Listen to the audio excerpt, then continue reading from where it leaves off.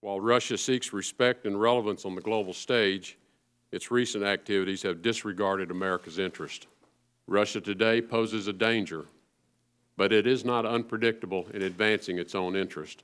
Russia must know that we will be accountable to our commitments and those of our allies, and that Russia must be held to account for its actions. Mr. Tillerson, you've engaged in significant business activities in Russia, so I'm sure you're aware that very few things of a major proportion happen in that country without Vladimir Putin's permission. So I ask, based on your views of Russian politics and your experience, is it possible for something like this involving the United States elections to have happened without Vladimir Putin knowing about it and authorizing it?